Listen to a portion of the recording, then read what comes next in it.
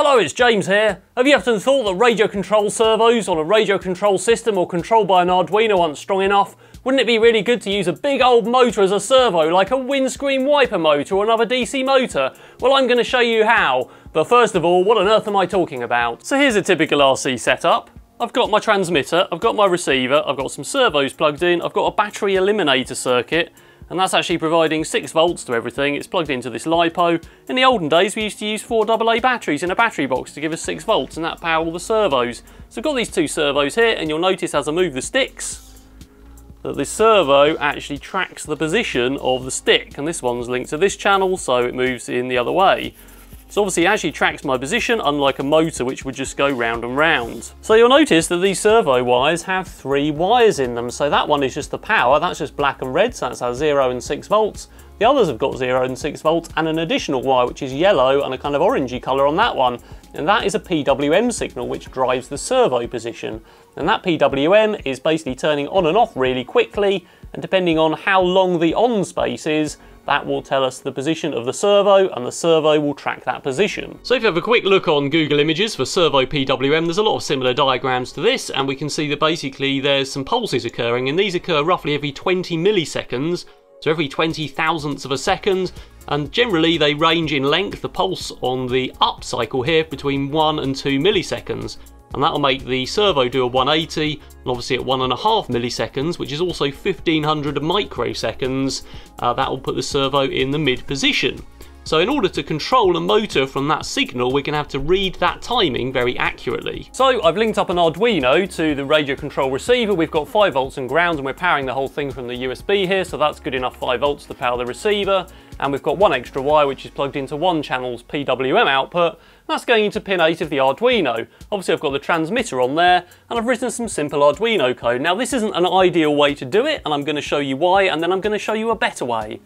So basically all I've done is declared a variable there for the PWM. In our setup we've declared pin 8 as input. I started up the serial terminal so I can monitor the results, and our loop is very simple.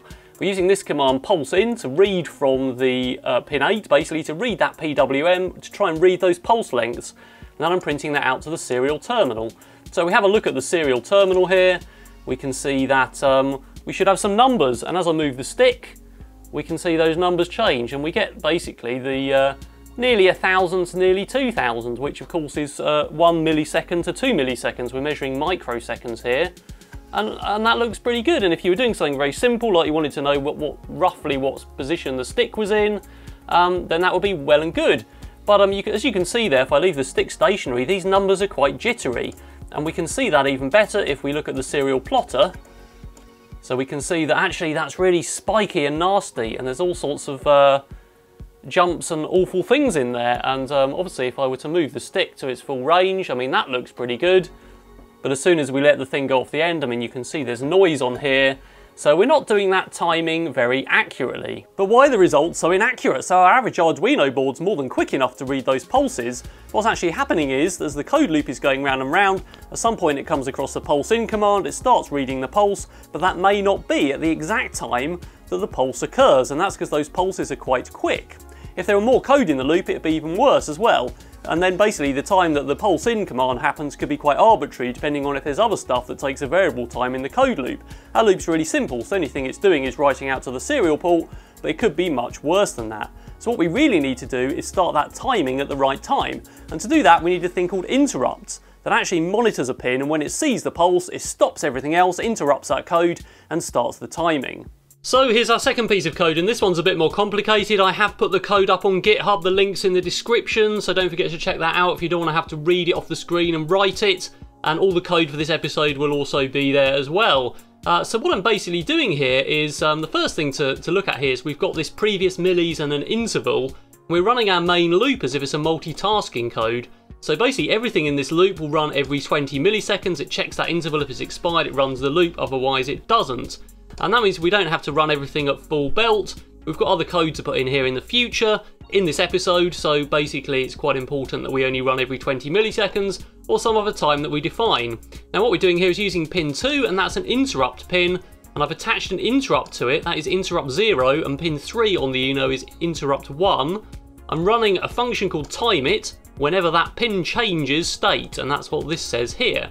So our function called timeIt basically says if that pin is high, then start the clock and bookmark that time, and if it's not, so it's low, then stop the clock and work out the difference between when you started the clock. It also sets a flag to true, and done is a Boolean variable, which is up here.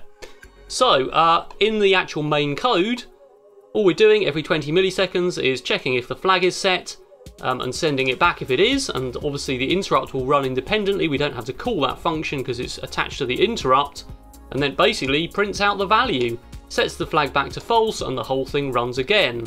So now if we open the serial monitor, we can see hopefully that those numbers are a lot more stable. There's a little bit of jitter on that last digit, but essentially that's a much more stable value, and if we move the stick there, we can see that we get pretty much the same results all the way through.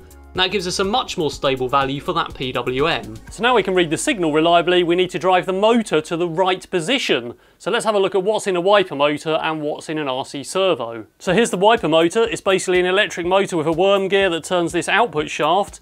On the back there's 3 wires that come out of the actual motor, and they go into a thing here, and this counts 1 revolution.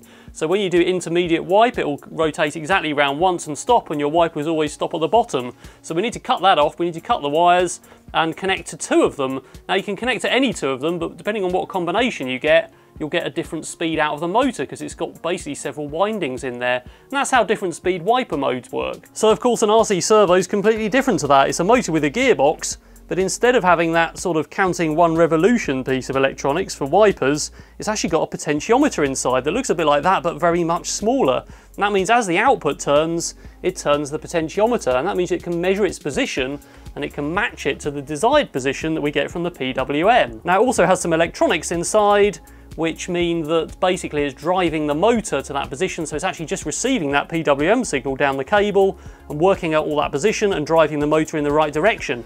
And all of that's handled internally. So what we need to do is basically take that PWM signal into our wiper motor. We're going to use an Arduino to interpret the signal, a motor driver, a separate pot attached to the motor, and basically build a servo with all the electronics. Alright, so I've mounted my wiper motor in a 3D printed holder, and I've put a 3D printed output thing on there. So normally these wiper motors have about an M5 on there, which attaches the 2 halves together. So I've just taken that out and put a longer bolt through that goes through my piece of plastic. So I'll put all this CAD up on GitHub as well. It's all open source, you can use it or modify it or do what you want with it. So I've got this output shaft on here, which has got a pulley and it's got a lever. It's only plastic. You probably might want to make something out of metal if you're actually going to convey force with one of these. Obviously if I put power on my motor now, around it goes, and I've connected to the red and the blue wire, not the black wire, and that's the pair of wires that make it go the fastest. So now I need to get a pot attached to this output. So what I've decided to do is make this thing, which is another pot with a pulley, and that'll sit just like that, and we can just tie a string between them, so when the output shaft turns, this turns. Now this is a 180-degree pot, so it only goes around 180 degrees and then it stops. You can also get these, which are 10-turn pots, which go round and round and round and round 10 times. So you could actually make a motor that goes round and position itself multiple turns if you use the pot that turned further. So I've now tied my string on between the pots, so the pot moves when the motor output moves, and I've wired the pot in with 3 wires, and one of those goes to 5 volts, one to ground, and the middle one goes to the analog in of an Arduino. So those are the wires along this edge here. As I said, 5 volts ground and analog in, which is the middle pin, and that will give us an analog voltage so that we can measure the position of that pot. We've still got our radio control PWM and its own 5 volts coming in here. And on the other side, we've got a motor driver. So that again is wired to ground, and I've wired it to 2 PWM pins, which are pins 5 and 6. That extra ground pin and the 2 PWM pins come to the ground and the in 1 and in 2 of this, which is an IBT4 motor driver. Now these are about 20 amps and fairly common on eBay. The wiper motor, you'll find the stall current is about 7 amps at 12 volts. So this should have enough current handling for that motor, and any motor driver you use should be rated at really more than 10 amps. As I say, this one is 20, and you could get the BTS 7960, which is about 40. So there's our whole setup. Of course, the motor wires go to the output of that motor driver, and the battery goes to the input there, which will eventually go off to the battery. I'm powering the Arduino and the radio control receiver from the USB still on the Arduino, but we don't need to leave it connected to a computer. We could just go back to that battery eliminator circuit, plug that right into here, 5 volts will feed all the way through, and we could power this off the battery that powers the motor, and that will make it self-contained once we've put the code on. So our code's a little bit more complicated now. We've introduced something called PID or PID controller with an Arduino library. The link is right here, and that has 3 variables, P, I and D. And if you want to find out more about PID, you can read about it on Wikipedia. There's quite a lot of information. But essentially, it's 3 tuning parameters that allow us to tune how that motor responds. P is the overall gain, so essentially how fast it's going to go. If it's too high, it'll overshoot and it will sit there oscillating, never hitting its target. The other 2 help tune that up. So I'm leaving those for 0 for now, but just to give you a rough idea of what they do, I will basically help it accelerate towards its target more. So if I were building a balancing robot that balanced on 1 or 2 wheels, I'd need quite a high I value so it could compensate quick enough to balance, but I will also make it more sloppy, so it will allow it to overshoot. And you then need to tighten that up with D, which makes things a bit sharper. So for motor control, generally I find P on its own is okay, or P and a little bit of D, but as it is, a P value of 1 will do. You can experiment with turning those up.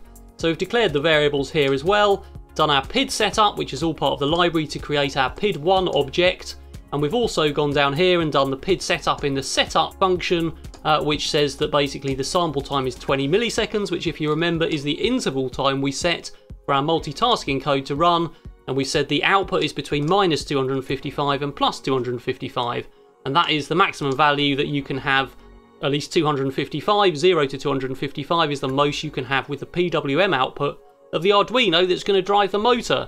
So we've still got our time it function, and that's all very well and good, but here I'm reading the pot as an analog in, and I'm writing this out to the serial terminal as well as the PWM from the transmitter. So if we have a look at the serial terminal, you can see as I move the stick here, that number in the middle is changing, which is the PWM. The one on the left hand column is the pot, and that's about in the middle, so it's about 549. It ranges from 0 to 1023. So what we've got in the PID loop is a setup, a set point, an input, and then we do a compute, and that gives us an output. So the set point is the position we want to achieve, so that's the PWM that's being read from the transmitter, and we're scaling that from the value we get on that, which is 1000 to 2000, and we're scaling that to minus 255 to 255. And 255 is the maximum value we can put into the PWM pins of the Arduino, so we're scaling everything around 0, with a maximum of 255. Again, we've done that with the pot there, which is measuring the position of the motor. We then do a PID compute, and that gives us the output, which is in the right hand column. So you can see as I move the stick, that gives us an analog output. It varies, and that's so it doesn't overshoot as it achieves its target. It's proportional as I move the stick there, and what would be happening is the motor would be running and the left hand column would be changing as well. And so that PID value will be closing on 0. After that, we need to write it out to the PWM pins. So here I've got, if the output's more than 0, then do an analog write, so it's writing the value to one of the PWM pins and writing the other one as 0, and that will drive the motor in one direction. If it's less than 0, it does it the other way round. The only extra thing I've had to do here is use the abs function to turn that value positive, because it's probably a negative value and we can't write that out to the PWM pin as it is. So I've now got my battery connected to the motor driver, so the motor's got power, and if I move my stick backwards and forwards, we should be able to see that the output of that wiper motor tracks really well. So what's actually happening is our set point on the PID controller is this stick, or the PWM, being read by the receiver there into the Arduino. The input is our pot, and then basically the PID controller is trying to match the two and give us an output to move this to match the demand. And that seems to be working pretty well. Of course, if we put a load on here, we might need to tune that PID driver separately, and we might need some D, or we might need some more gain, and that'll be perfectly good. And that's a really good reason why this is a good way to make servos, because you have all that control. And normally with a radio control servo, you don't get the option to vary those PID parameters unless you get really expensive digital servos or something. And of course the value is proportional as well, so if there's a big gap, the motor goes faster, and then it should decelerate as the value gets smaller so that it doesn't overshoot. And that's the really good thing about being able to tune this up. So I hope that's been useful. The only one thing to watch for, of course, is if the motor turns the wrong way, it will never achieve the position on the pot, and it will just keep turning and turning and break the string. So all you need to do is swap around the motor wires, or the 2 outside wires on the pot, and that will mean that it will catch up the right way round. So I'm going to put all the CAD and the code on GitHub. Link is in the description for this video. If you like it, then like the video. It's also really important to say that these projects are funded through Patreon, so have a look at patreon.com/XRobots and you can get access to some exclusive rewards, including a live stream with me and all my videos early. Alright, that's all for now.